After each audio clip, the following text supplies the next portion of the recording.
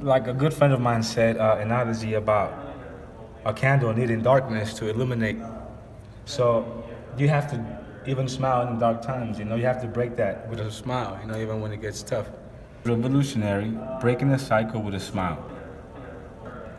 So like the whole X-looking thing, it's actually a character in Chinese, which means social justice.